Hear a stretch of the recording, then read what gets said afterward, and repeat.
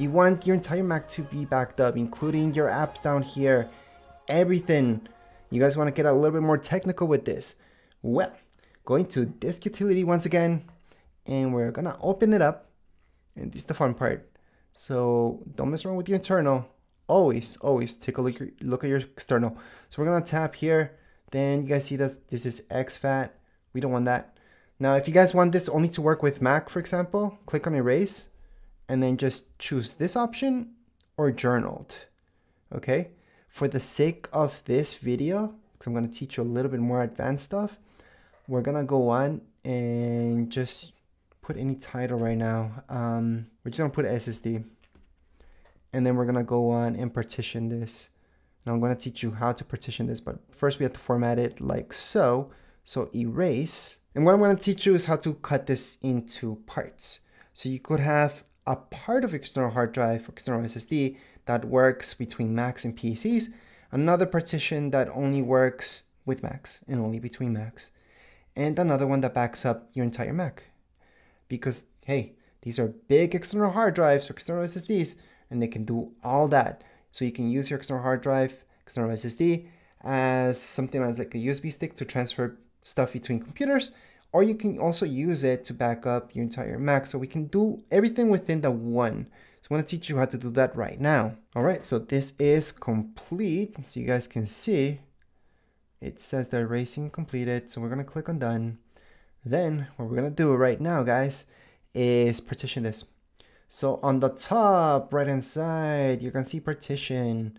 So this is pretty much cutting it up into sections.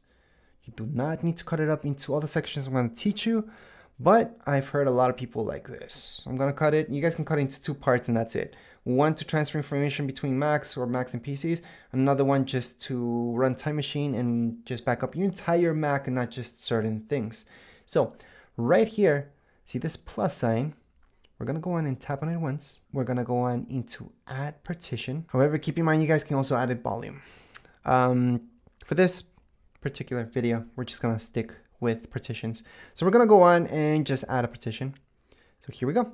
So one side is 2 terabytes, another is 2 terabytes, and you guys can move this. I highly suggest never clicking here and putting a number manually, always dragging this into how much you guys want. It's gonna save you guys problems later on. And that's because, see this? It says 3 terabytes. So technically, since this overall thing is 4 terabytes, this should be 1 terabyte, right? And if you guys manually did that, it's just gonna give you an error. You guys won't be able to do anything because this is technically just a little bit under a terabyte. It's 998 gigs.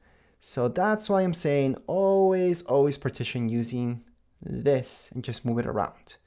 So let's say you guys want 3 terabytes to be Time Machine and then just use 1 terabyte to transfer information between Macs and PCs. Now let's say you guys want an additional partition. Okay, this is optional. And you guys want this additional partition. Let's add one more, plus sign. So all I'm doing is click on this plus sign. All I'm doing is gonna add another one. I'll make this one smaller. And let's say I want this one to be to transfer between PC and Mac. So I'm just gonna make PC and I'm gonna format this as exFAT like I mentioned before. That would be awesome to transfer stuff between PCs and Mac because that's gonna work. And if you plug in, and it's gonna only show you that on your PC, for example. And then this side, you guys just want this just for Macs. You guys can just use this or journaled. Both work just the same. And then this one, we're gonna leave it for Time Machine. So we're gonna just click OK. So this one says SSD for title. This one's PC. This one SSD. I'm actually gonna name it Mac. So just so you guys know what it's for. So it's just for Mac. And this one, I'm gonna name it Time Machine because that's gonna back up my entire Mac. And that's usually the biggest part of the pie that you guys want because you guys want various backups of your entire Mac throughout time. Anyways, once you guys have that, you guys think you're good to go, click on apply. We're gonna partition everything. And by the way, to remove a partition later on, the only way is to reformat everything. So that means you will be deleting everything from within it. So you cannot add more space into a partition. So just make sure you're creating something that you're pretty sure about. Now, let's say your Mac you have a total storage. Actually, not even talk about storage. Now let's talk about how much storage you use yourself from your Mac. Because your Mac could have a terabyte and you guys only use 100 gigs. So let's say you guys have 100 gigs of data. That's pictures, videos, information, schoolwork, work, whatever. 100 gigs in total. The time machine portion should be at least double. Should be 200 gigs. And that's because you guys want to back up everything, those 100 gigs, plus double the amount. Because time machine runs like that. And it keeps updating that backup throughout time. But anyways, I'm going to get to that in just a second. We are done at this point in time. And right now we have 3 partitions. And how do these 3 partitions look like? Well, right here under your external, if you open this up, you're going to see that one, and this one. And just to let you guys know what's happening, here they are. I have my time machine, Mac, and PC. Now, a lot of people told me all they need, really, it's not even this Mac one. All they need is the PC one and time machine. One just to go ahead and back up their entire Mac, and another one to transfer files between a Mac and PC. So a lot of you may just want 2 partitions and not the 3. Others really like the fact that there's one just for Mac, one to transfer files between Mac and PC, because that will be very small, and then time machine. I'm going to show you what time machine is right now, how to set that up. So once you guys did that, go into System Settings. So that's down here below. If you don't see that, Spotlight search on the top right hand side and type in System Settings. If you don't see that there for any reason, then again on the left hand side, in this case Apple logo, System Settings, your second option. Once you open this up, just type in up here under search, just scroll up, and then you guys should see search and just type in time machine. It's the quickest way to get here. Time machine, tap on it. It's something pre-installed on your Mac. You guys don't need to download anything whatsoever. Now I already have a time machine set up here, so it doesn't matter if it's Mac, iMac, MacBook Pro, Mac Pro, Mac Studio, same thing for all Macs. What you guys will see is something like this, just this up here, it says time machine. So what you guys want to do is just tap on the plus sign, tap on the plus sign. You guys are going to see this. Well, we named this one time machine. That's exactly because we want to format this just to work like time machine. We're going to set up disk. And right here, you guys can enter a password. Obviously, you guys have to re-enter the password, type in a hit int if you want. And then it's going to tell you this, disk usage limit. So you guys can customize this or leave it as none. For most of you, it's none because we formatted this just to work within those 3 terabytes that we're giving this. So I would not put a usage limit. However, you could at this point custom and then just put time machine to use only, you know, less than that, a terabyte or anything like that. I wouldn't do that because that's why we did this partitioning in the first place. So just choose none.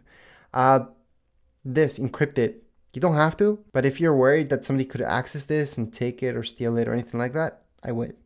Now, if it's just gonna be home or something like that, you don't care, just turn it off. And there you go. You don't have to encrypt anything. Then click on done. That's it. That's all you guys have to do. Now you have time machine backup down here.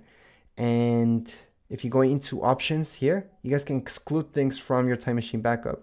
So see this, exclude backups. So from within the backup, it's going to exclude anything that I have on my PC and Mac, these partitions, okay? These are the partitions from my external hard drive. Of course, I don't want to back up those things, but if you do, you can just go ahead and add them in or take them out. Depends what you guys want. Also under options, I should show you this. Backup frequency, every hour, it's up to you. You guys can have this, whenever you have this plugged in, your external hard drive or external SSD, it's gonna back up every hour. That could get in your way. So you may not want that. You may want manually and you guys do it. So I'm gonna change it to manually. Then you guys can just press on it to back it up. Press done. And then what does that mean? Well, whenever you guys do want to back it up, go on top here, click on it, and then just click on backup now. Let me just press skip now because it started automatically backing that up. And again, on the top, you guys will see this for your time machine. Just go on and press on backup now. And you guys can also do that from within here actually. So just right click on time machine and then put in backup now. What will this do? It's gonna back up all your Mac. So that means all your pictures, videos, everything that's within your storage, which does include all your apps, so everything that you guys have installed. So if your Mac ever crashes on you and just completely dies and you guys can access it, just go ahead, plug in your external SSD or external hard drive to another Mac. Could be a brand new one, and there you go. You guys can set it up to be exactly how this one was. If you guys want to transfer your information from one Mac to another, this is the fastest and the best way to do it too, and that's through Time Machine. And for those of you who just wanted exactly that, just back up your Mac, this is how to do it. So you guys would just go into Time Machine and then just do that backup. You guys might not even need these partitions that I was talking about, but it's nice to have them anyways. So that's how you guys can go ahead and format Time Machine, make it work on your Mac. And before we end this video, just want to show you that all these other partitions that we made, you guys can go ahead, open it up. You guys can even make folders here. So just right click on it, new folder, typing a name for it. And there you go. That's your folder. To delete it, you would have to right click on it, move to trash, or Command D or Command Delete, and that will delete this. But keep in mind that whenever you move this to trash or you delete it, to fully delete anything from your external hard drive, you always have to go into your trash bin and empty it out before you unplug it. So right here, we have to empty our trash. So we are gonna go in and empty our trash, and that's how you guys properly delete. To transfer any files into your external hard drive, now that it's properly formatted, just drag and drop. That's what I like to do. You guys can copy and paste onto it. So many ways to transfer any files onto your external SSD or external hard drive. But as far as this video goes, we're all done. Remember, once you are done and you guys want to unplug it, always eject and then eject all. Just make sure to eject all before you unplug your external SSD or external hard drive. So that means down here below, you guys will choose eject all. They're all going to disappear, and now you guys can unplug it from your Mac. And now that would be it for this video. If you guys have any comments, questions, you guys can write down here in the comments area. Don't forget to subscribe and like. Thank you.